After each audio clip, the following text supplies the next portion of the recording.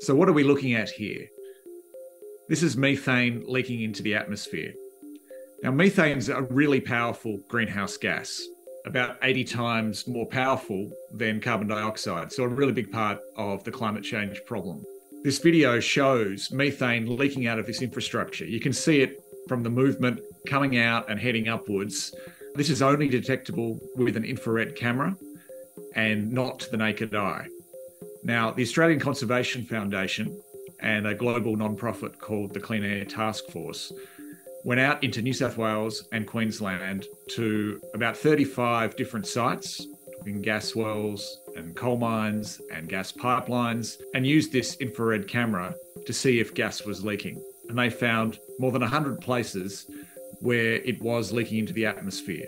Gas leaks were found at infrastructure owned by a few different companies. They include the energy giants Origin and Santos, and the gas pipeline company Jemena. These claims were immediately rejected by two of the companies named. Origin and Santos said they checked their gas wells after the claims were raised with them, and they found no leaks.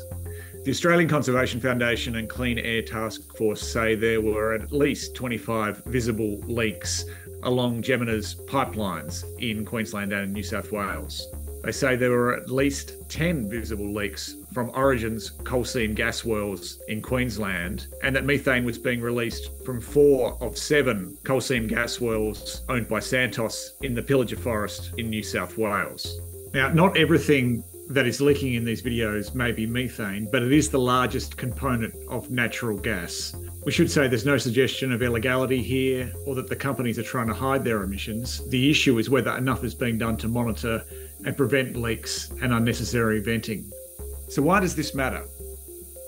Well, we know from what scientists tell us that there's a lot more methane in the atmosphere than companies are reporting that they're releasing. It's got to be coming from somewhere. There is an expectation, and has been previous evidence, that there might be widespread leaks from mines and pipelines. We really need to crack down on this if we're going to be serious about the climate crisis. Countries have made commitments to make deep cuts in methane by 2030.